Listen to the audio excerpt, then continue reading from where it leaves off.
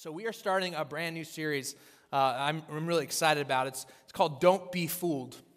And if you understand this concept of don't be fooled, one of my favorite days of the year is April Fool's Day.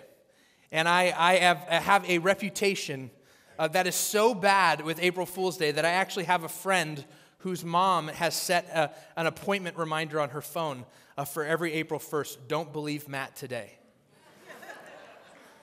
So I like to put together an elaborate ruse, if you will. One year, it was me and my business partner. We owned a marketing company. And what I did is I spoofed a news website on another domain that I owned. So I took the website and I copied it over to my own website. And then I changed the news article to say that my business partner and I had been selected for the upcoming season of The Amazing Race. And it was just awesome. I posted the link on Facebook, and comments started coming in. And if anybody commented anything around April Fools, I immediately deleted it so they wouldn't ruin it for everyone else. And I just watched as people just kept getting fooled. And my wife is the one who hates this the most because she's getting text also. And she's like, listen, I don't want anything to do with this. And eventually, the day always ends the same way. My wife calling saying, it's gone too far. You've been put on the church prayer chain again. So I would post, just kidding, April Fools, somewhere towards the end of the day.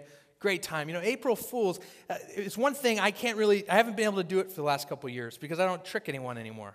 Everyone knows that every year it's going to be something super believable, but it's not.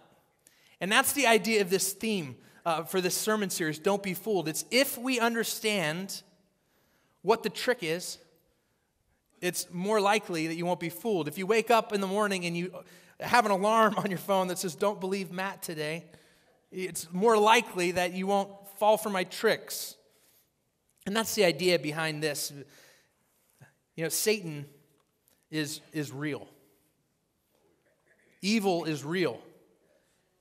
And Satan is a liar and a deceiver. And the best way we know how to not fall for his tricks is to know them. In fact, it says, this is our theme verse for the series in 2 Corinthians 2:11. It says, Satan will not outsmart us, for we are familiar with his evil schemes. In other words, he's not going to pull one over on us. We're not going to be fooled because we know the tricks that he likes to play. We know Satan is good at this, even all the way back to the beginning. If you go in the book of Genesis, the 2nd chapter, it says that Satan appeared in the form of a crafty serpent. In other words, he's very good at what he does. And if you're not convinced yet that Satan is a liar, it can't be put any clearer than in John 8. It says, Satan has always hated the truth because there is no truth in him. When he lies, it is consistent with his character, for he is a liar and the father of lies. Listen, it cannot be made any clearer than that. There is a real Satan, a real evil that is trying to fool you. And if we can be familiar with his tricks as a church, we are better prepared to not be fooled. If you wonder why Satan does this, in John 10:10, it says the thief, this is Satan, his purpose is to steal and kill and destroy. In other words, he wants to steal your joy. He wants to kill your spirit, and he wants to destroy your life. That is his purpose. Preferably your eternal life. He would rather you not ever know about the saving love of God. He would rather you never learn about Jesus and what Jesus did for you on the cross because he wants to destroy you. And the best strategy I know of to not be fooled is to know the trick. When a magician gets up on stage and he's doing some elaborate trick for you, if you already know the trick, if it's a trick you already learned how to do, you're not fooled by it. You know exactly what's happening. And if we know the trick, if we know how it's done, it's more likely that we're not going to be the one walking out the fool. Let's pray together. God, as we start this series this morning, looking at one of the lies that Satan likes to tell us, God, I ask right now that you would teach this trick to us. That you would help us to see it for what it is, so that when we spot it, when we see it, when we experience it, we will know not to be fooled by it. I pray that you would speak through me this morning, help my words to be clear, and that everyone here could be transformed more into the likeness of your Son. And we pray this in Jesus' name. Amen. This first lie, we're gonna spend the next 4 weeks talking about 4 different lies. And this week, we're going to start with one that seems quite harmless. When I tell you what it is here in just a second, you're going to think, that doesn't sound like that big of a deal. But this lie is actually very, very destructive. And it's called the lie of limited resources. The lie of limited resources. The idea here is that there is only so much of whatever it is you want to put in that blank. There's only so much blank to go around. And when we buy into that lie, it really messes us up. Let me show you something. I went out this morning because, have you guys all had breakfast yet? Well, I got us the best breakfast ever, some cold pizza. Let me get it. Yeah. So I got us some cold pizza from Papa John's, and I want to share it with you all. So let's see here. All right, brother. Here you go. Some pizza for you, and some pizza for you. Oh, man, I should have bought more. All right, hold on. I got an idea. Let me get that back. Let me get that back from you. All right, we got this. That's all right. That's all right. All right, I got a pizza slicer up here. Man, give me a second. All right, you guys get the idea? There's only one pizza in this box. And if there were 8 of you and I bought pizza, you'd all be okay. You'd be like, you know what? I get a piece of pizza. Probably not the normal amount of pizza that you eat, but you'd be okay with a slice of pizza. But what happens when all of a sudden you find out that I plan to share this pizza with everyone in the room? What happens to your slice? It gets smaller and smaller and smaller because you understand that there is 100% of the pizza in this box. And if I am going to share it 400 ways this morning, there is not enough for you to get really anything that's significant. You see, that's the lie of limited resources. There's also this thing called a zero-sum game. Most games that we play are zero-sum games. And what that means is that there is a winner and there is a loser. Another way of saying this is if the other guy is winning, what does that mean for you? You're losing. In a zero-sum game, in a world with limited resources, when somebody else is winning, when somebody else has more pizza than you do, you're losing. You have less. And this lie is so destructive because most of us don't even know that we have fallen for it. It happens in our subconscious. The funniest, that year that I put up that Amazing Race joke on April Fool's, about 6 months later, the commercials started popping up about the new season of Amazing Race, the premiere happening soon. And I started getting text messages from people who never bothered to look back at my original post where I said I was kidding. For 6 months, I had a handful of people who still believed that I had been traveling and was a contestant on The Amazing Race. And they were reaching out to me to wonder, when is it going to premiere? And am I going to be on it? Is this my season? And all of this other stuff. They've been praying for me. I'm thinking, my goodness, this is not good. Listen, that's what's so destructive about the lie of limited resources, is because a lot of us don't even know we've been fooled. We don't even realize how destructive this lie is, because most of the consequences of this lie, the consequences of believing this lie, are happening in your subconscious. You don't purposely act some of the ways we're going to talk, but you think this way and you don't even realize it. Let me give you an example. When you've been fooled, in your subconscious, everyone becomes competition.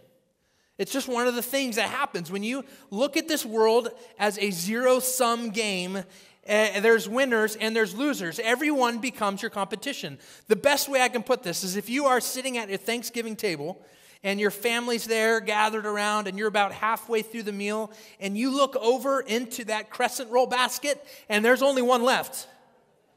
Everyone at that table becomes your enemy in that moment. Am I right? You want that crescent roll.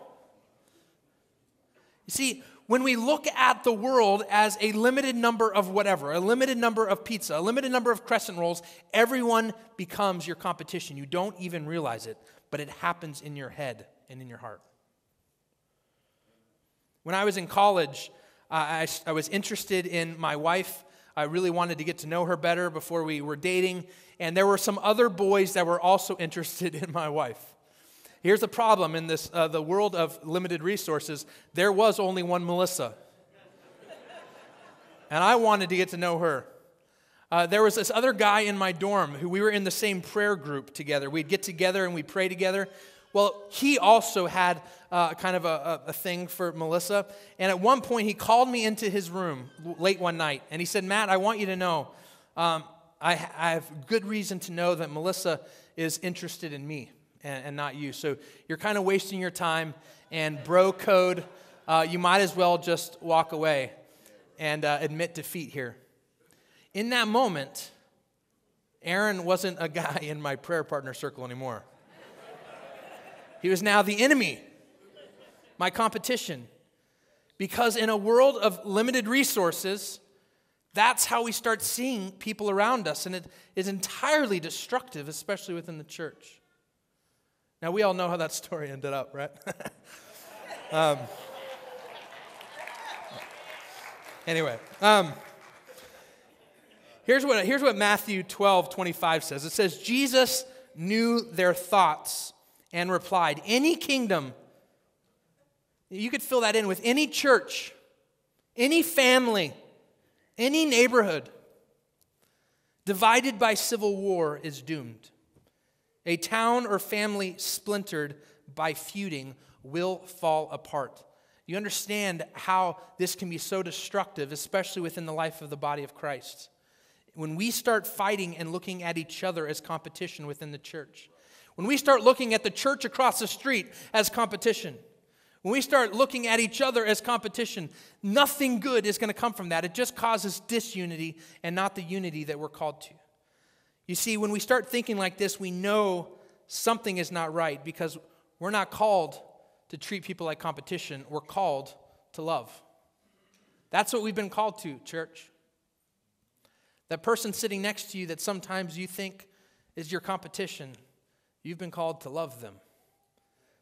We see in John 13:34, so now I am giving you a new commandment. Love each other. Just as I have loved you, you should love each other. Here's another thing that happens in our subconscious. When you're fooled by the lie of limited resources, you become most important in your head. Now, I don't think, again, that this happens in your conscience. I don't think that you stand up on a soapbox in front of all your friends and say, everyone, pause for a moment. I would like to declare that I am the most important person in this room. Like, you don't do that. Maybe you know someone who does that. Stop hanging out with that guy.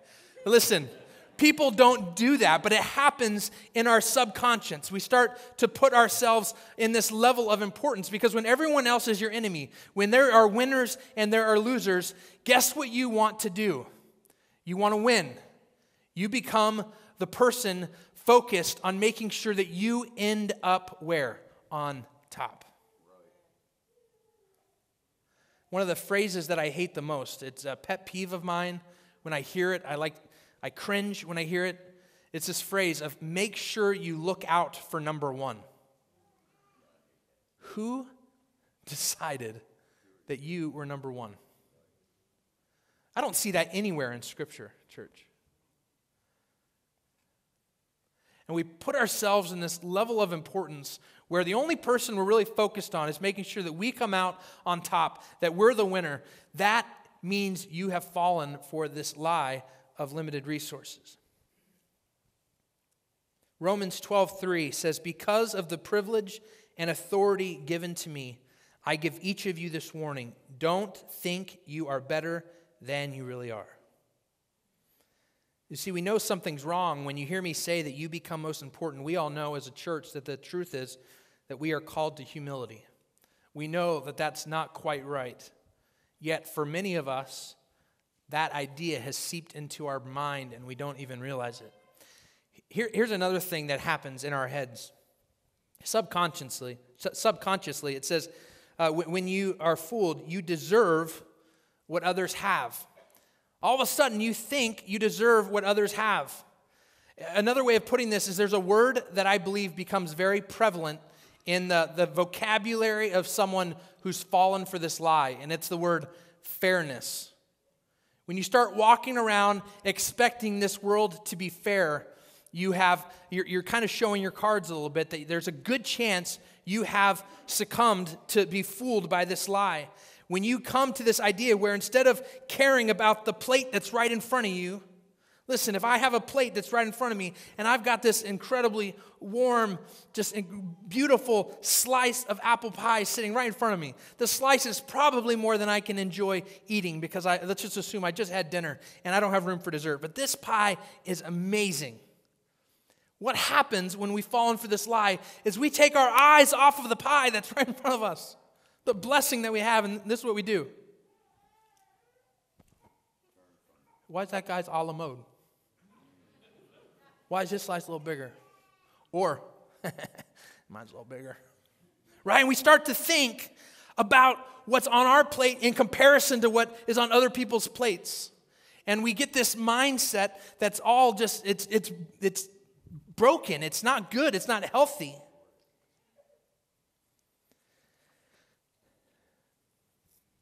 I think that's one of the reasons, too, that social media can be so toxic if not used properly. Because you know what people put on their plates on social media? When you peek over at other people's plates on social media, I'll tell you what, they're putting the biggest piece of pie that they have. They're putting their best day, their child's best artwork. They're putting all the best. They're putting all the good things that are happening in their lives. Very rarely do you find someone so honest as to put on their social media profile the bad. And when you start looking into other people's lives thinking that's what 100% of it looks like, you are going to be depressed. We have to stop caring about what's on other people's plates because God has blessed us with exactly what we need right in front of us. You don't deserve anything. That's the truth. Philippians 4:12 through 13 says, I know how to live. This is Paul speaking. I know how to live on almost nothing or with everything. I have learned the secret of living in every situation, whether it is a full stomach or empty, whether my plate has plenty or my plate has little. For I can do everything through Christ who gives me strength. So again, with this lie, we know something's not quite right because at the end of the day, we don't deserve what others have. The truth of the matter is this: we deserve nothing. There's nothing that we really deserve. If you look at what is on your plate, it was a gift to you from God.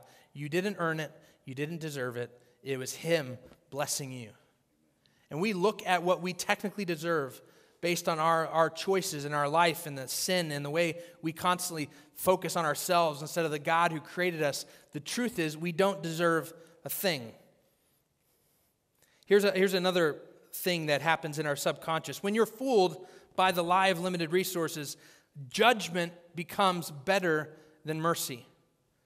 Judgment becomes better than mercy. And let me explain this. If you are trying to come out on top, if you are playing this world, this life, like a zero-sum game, what's going to happen is, guess what? You start keeping score.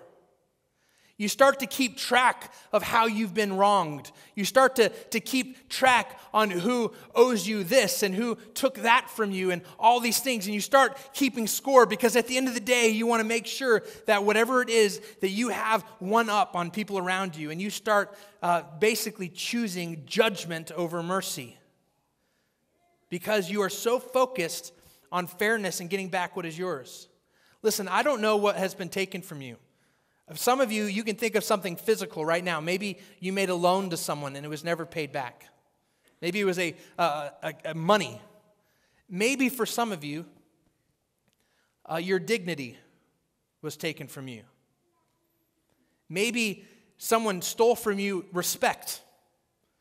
And in that moment where you find yourself lacking in this lie with there's only a limited number of dignity and only a limited number of money, and someone has taken yours from you, you start keeping score real quick and you withhold forgiveness. And you start choosing judgment and fairness over trusting a God who has unlimited resources for you. Because the truth is, God has all the dignity for you that you need. God has all the respect and love for you that you need. God has more resources than you could ever fathom. See, the truth is that mercy triumphs. That's the real truth, isn't it? God has plenty of whatever was taken from you. And if we're being honest with ourselves and we want to treat others the way that Jesus treated us, mercy has to triumph every time. Daniel 9:9 says, "But the Lord our God is merciful and forgiving, even though we have rebelled against him." You see the mercy over judgment. And then Ephesians 4:31 and 32 says, "Get rid of all bitterness, rage, anger, harsh words, and slander, as well as all types of evil behavior. Instead, be kind to each other, tender-hearted, forgiving one another, just as God, through Christ, has forgiven you." In other words, church, we are called to not buy into this lie of limited resources, not to withhold mercy, but instead to show it the way it was shown to us. And here's another thing that happens in our subconscious. When we buy into this lie, we start trying to save ourselves. This might not make sense right off the bat, but think about this for a moment. If you have let fairness into your mind, if you have let this idea of limited resources take root in your heart, the moment you do that, the moment you start thinking about things as fair and unfair, as balanced scales, all of a sudden you start to subconsciously hold yourself to that same standard. You start to think that it's important that if you're going to approach God, that you need to get your heart right. If you're going to somehow make things right, every time you do something bad, well, now I got to go do something good to make up for it. And we start playing this game where we're trying to earn our own way to heaven. We're trying to earn our salvation. And the truth is that that's not possible. Ephesians 2:8 and 9 says, "God saved you by his grace." And you can't take credit for this, church. It's a gift from God. Salvation is not a reward for the good things you have done, so none of us can boast about it. We cannot save ourselves. The truth is, only God can save us. Right? That's if we understand the truth, it's that only God can save us. And there's no doubt in my mind why Satan wants us to fall for these subconscious lies that are going on in our heads. The idea of a gospel that is slowed down and a people that are have disunity amongst them and that aren't forgiving each other and don't have love for one another and are putting themselves in a level of importance that they don't deserve. When a church starts doing that, Satan has fooled us. But here's the truth. God is a limitless God. And the solution to really understanding that God is limitless is to understand the truth, right? If we want to not be fooled, we have to know the trick.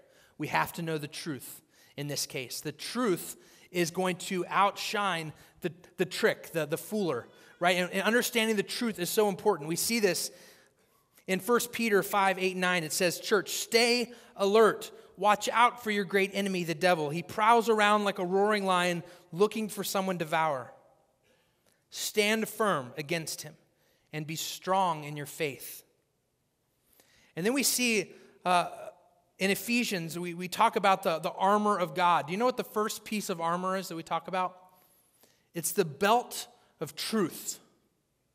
In other words, if we can arm ourselves with what is true instead of with what is a lie, we're going to be able to stand up strong in our faith. And the truth is this: our God is an unlimited God.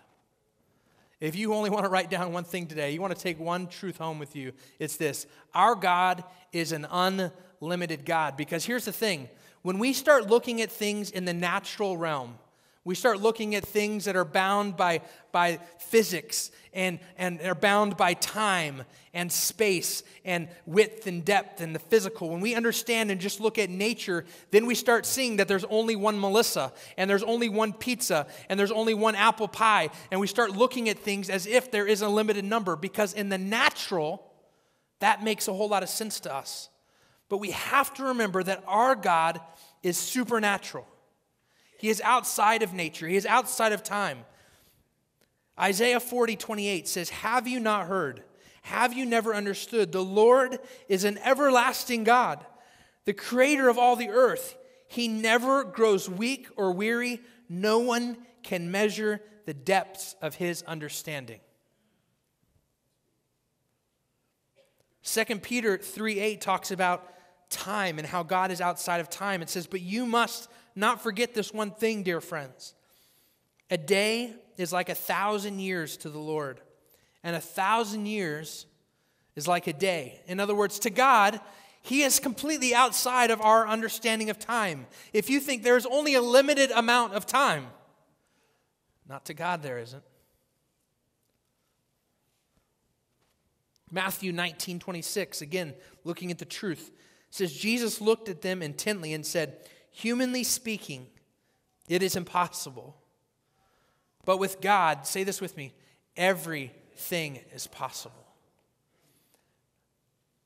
If we truly understand that point, that our God doesn't abide by the rules of nature, that He is supernature, He's supernatural, that He is outside of our understanding of time and space, and that He is an unlimited God with an unlimited number of resources, and that He is going to put on your plate exactly what you need and is best for you. He's not going to give you more than you should have. He's not going to give you less than you should have. He knows exactly what is meant for you. And that's what you're going to be provided. And you don't have to worry about it running out. You don't have to see things being put on other people's plates and think, well, now that's gone and now that can't be put here, because God knows exactly what you need, and He has 100% infinity more than any of that. He can continue to put more if He wants to. He is an unlimited God. Let me close with this idea. We like to use the word just when we're talking about the things we have. If you ask me what kind of car I have, you might catch me saying, it's just a Chevy Malibu. If you ask me how much money is in my bank account, I'm likely going to say it's just, whatever. And I'm going to tell you what I have, but I'm going to tell you with the word just, because we like to look down at our plate and we see the what's missing. We don't miss, or we miss what's there. When we think about this, hey, Moses, what is that you have? Moses probably likely would have said, it's just a staff. It's just a staff to Moses. Hey, David, what is that you have? Oh, it's just a sling and a stone, God. Daniel, what do you have? I just have a little dream. Abraham, what do you have? I just have a little faith. Hey, little boy, what is that you have? I just have 5 loaves and 2 fish. Listen, in the hands of God, the just that you have, in the hands of an unlimited God, God can do amazing things with it. Don't look at your plate and say, I just have this. Don't compare what you have to those on your right and to your left. If you do, you're buying into the lie of limited resources. We serve an unlimited God who has exactly what you need, and He's going to put it on your plate for you.